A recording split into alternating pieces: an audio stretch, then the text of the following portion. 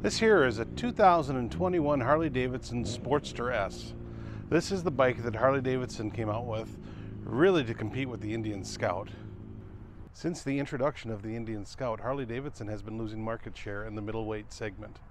This bike was built as a direct competitor to the Indian Scout. It has a lot of cues taken from that bike as well.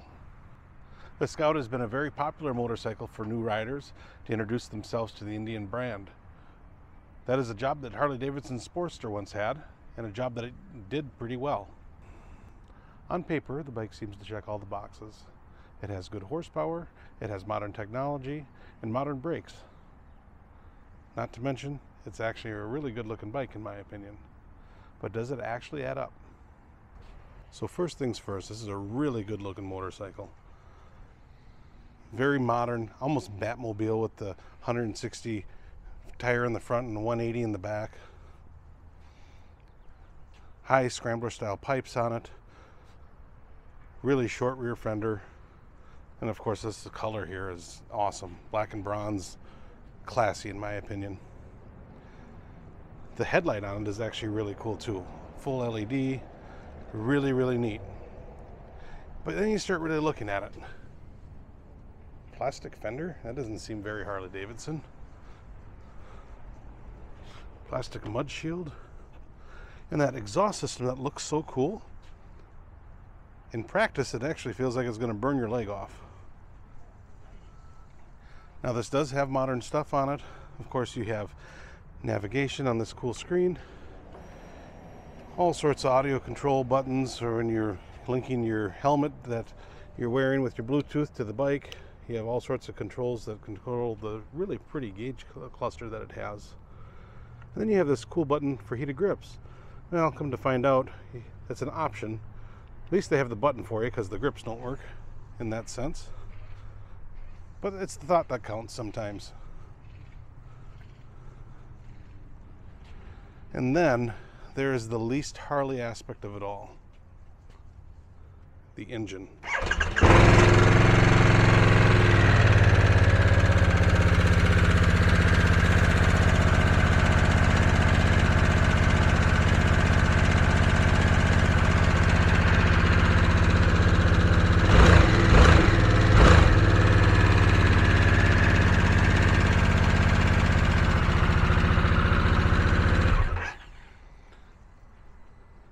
That is not what most people think of when they hear a Harley Davidson startup. Now, this is a used bike. It has 811 miles on it. And quite honestly, this is the only Sportster S that I've actually touched and feel this much.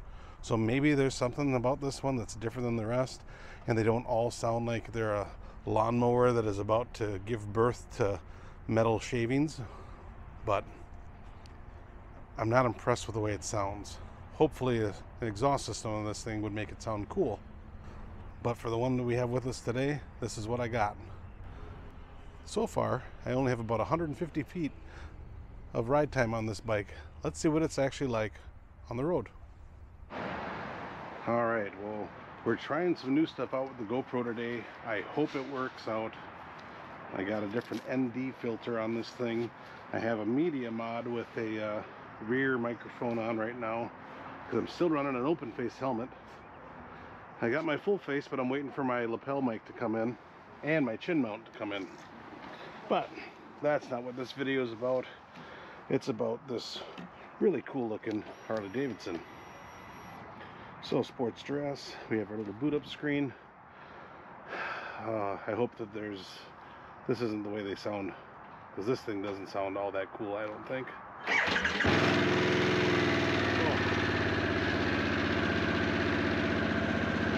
See, I got the camera mic over there. I'm using it as a tripod, but make sure our mirrors are set good quick.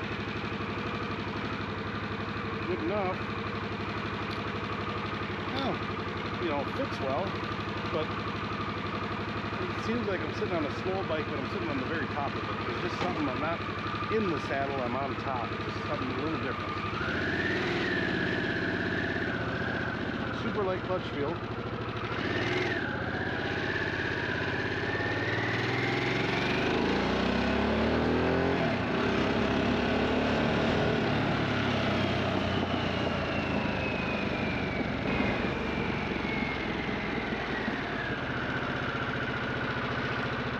let's talk about this real quick.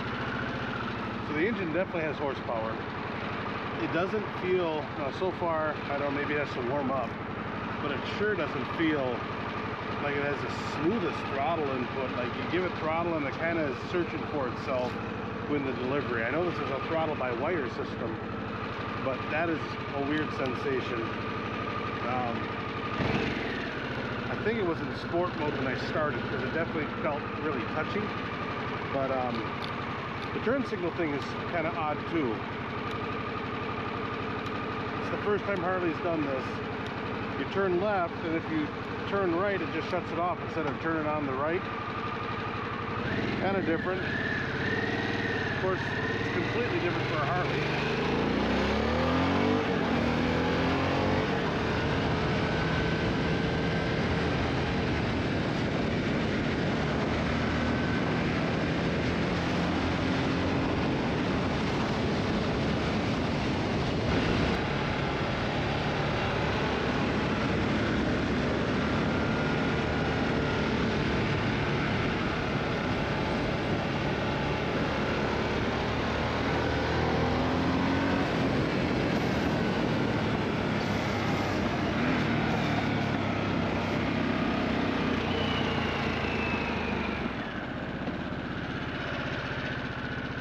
The initial bite of the brakes is actually really good. That's one finger, and for a single rotor brake setup, I'm actually pretty impressed.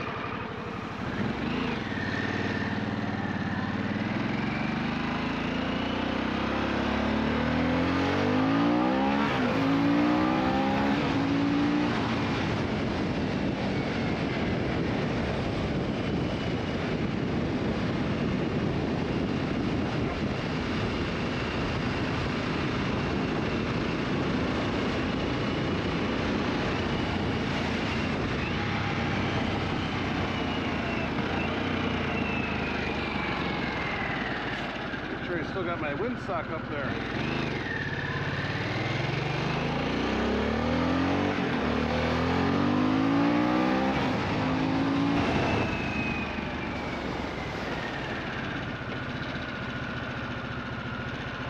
Alright, so one thing I'll say, I'm actually surprised how well it handles for how big the tires are. At slow speed, it doesn't feel that way.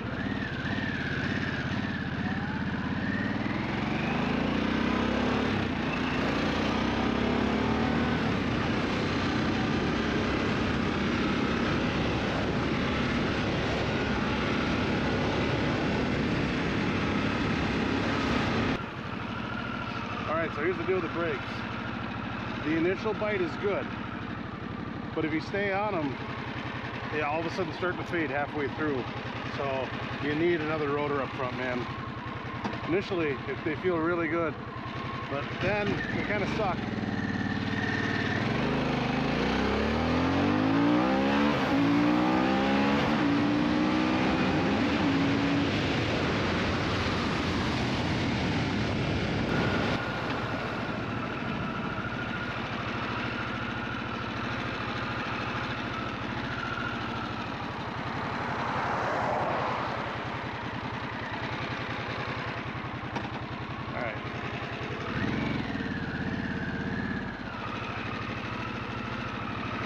This thing is actually pretty violent, and I don't feel any security in the seat holding me, but let's try it.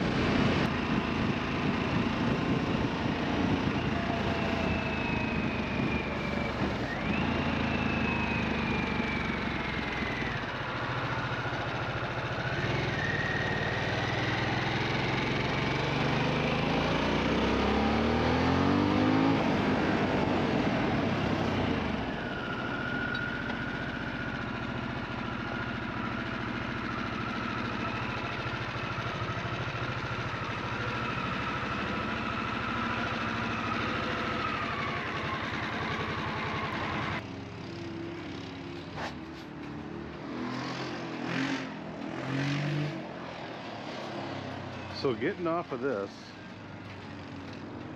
I like things about it that I didn't think I'd like, and there are definitely things that I don't like about it.